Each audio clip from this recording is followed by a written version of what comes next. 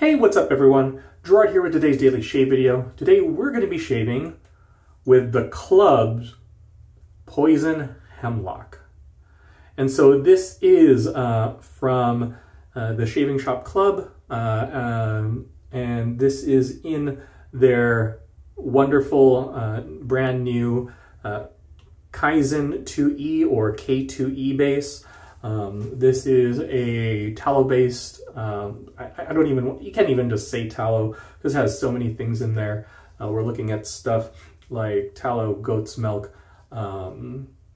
there's yogurt, there's manteca, obviously the addition of emu oil, as well as a bunch of other great ingredients. Looking forward to using that for you today. I do have it with the matching splash, as you can see here. All right, and I already have it loaded here. This is a Heritage Collection Shaving Simon. This is one of the older brushes, but you can see some of their brushes right now on West Coast Shaving on the website. And so Heritage Collection Shaving, they take vintage designs from companies long gone, and kind of just, you know, bringing them and making them anew, making some offerings available for people who are a fan of that kind of vintage look and everything. All right, razor-wise, going to be using again the West Coast Shaving. This is the Hollywood Palm handle, stainless steel handle, with the chrome-plated lithe head. This is a design from Charcoal Goods. You can kind of see with that pyramid kind of slope cap on there. And so, yeah, and I have a Gillette Silver Blue on here. Okay, so let's go for it. All right, so tried earlier. I'm gonna wet the face a little bit. As you can see, I already kind of loaded, so we'll just go right into it. And so this soap base is the latest. Is it the greatest? Maybe for now. From Peter Charkalis, who has the Shaving Shop Club. Also, Ariana and Evans.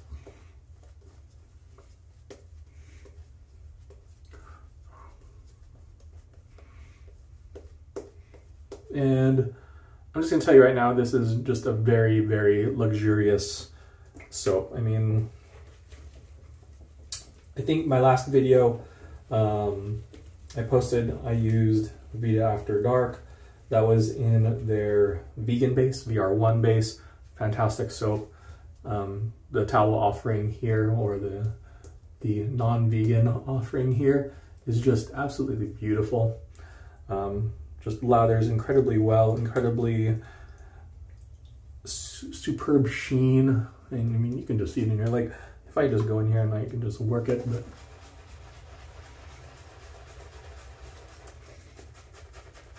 it has been 2 days since my last shave. I don't have a lot to work, but I'll have enough to, you can just see it. Just absolutely killer soap.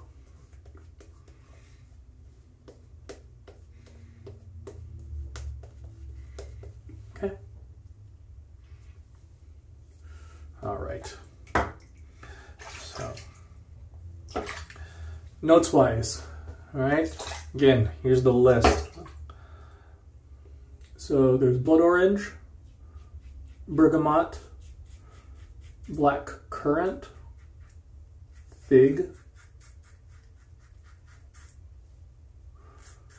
rose absolute, violet, black hemlock absolute, incense, pine tar, cedarwood, and sandalwood. So, like in the other video, you're probably hearing all those and just like, you're just like, Gerard, does it smell good? Yeah, it does. I'm just going to make the comparison because I shaved with it recently with Vita After Dark. I kind of mentioned Vita After Dark is kind of like dark, boozy, slightly sweet. This is more dark, floral, slightly sweet. And I don't mean that.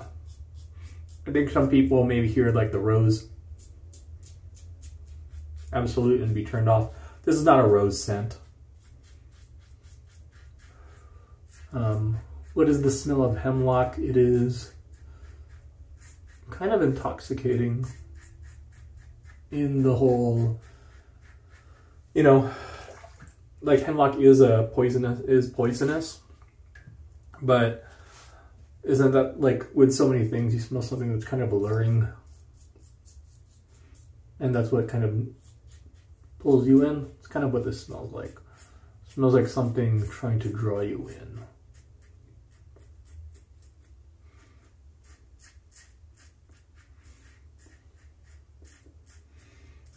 First pass for ice.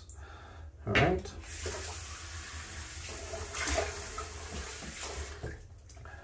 I'm gonna just kind of go lightly on the touch-up pass. Not really gonna go for 3 passes.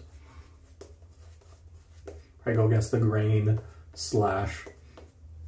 just feel the spots. This soap is fantastic. It's incredibly slick. As you can see, just the sheen is just on there. Performs very well. Scent strength it's up there. 8 out of 10, 9 out of 10. I mean, it packs a punch. I will say, and I don't know how many people are gonna like kind of just take this into account. You can't really smell this off the tub and just come to any conclusions. Because once it's lathered, it just opens up. And I'm sure the matching splash even more so.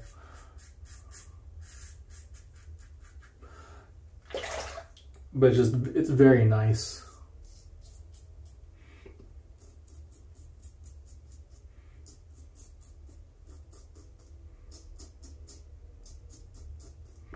You can see I'm kind of like, you know, buffing and going over spots.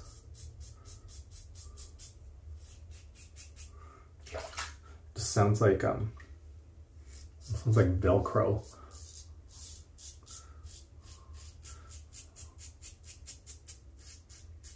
And everything, but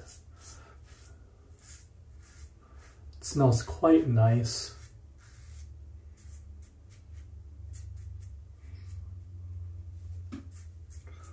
Very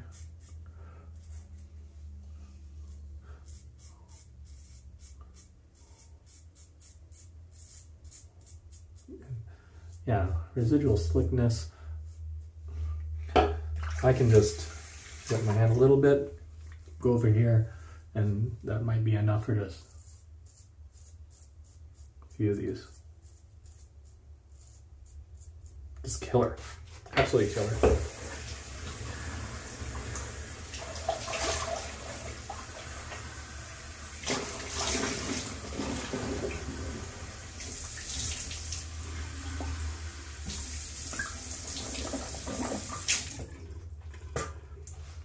Beautiful. Absolutely beautiful. So, very lovely shade.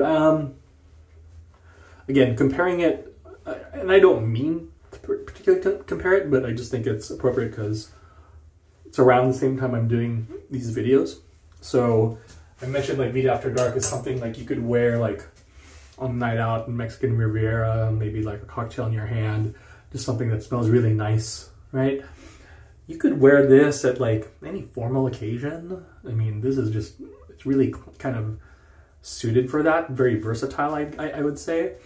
You could wear this like during the daytime as well. The florals are very, you know, they're very much masculine. The woodiness from I think the cedar wood, the sandalwood, even the incense, a little bit of the spiciness. It tones down those floral notes a lot, because I don't want to say this is a floral, so it doesn't smell like completely like flowers.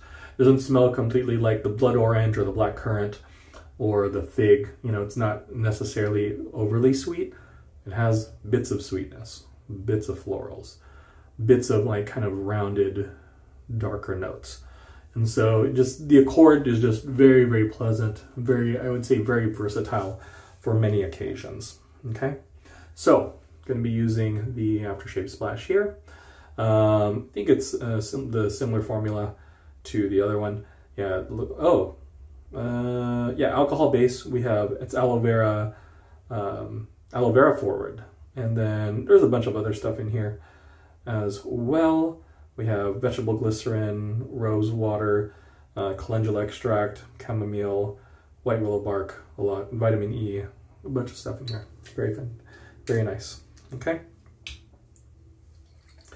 So I'm expecting the aloe to be very soothing. I mean, I know there might be a sting, and as you can see here, I don't know if you can see it, it's like, again, kind of milky. There is like I would say a certain tinge to it, like almost like a greenish tinge, like a herbal tinge. Oh, all right, the splash. Hello.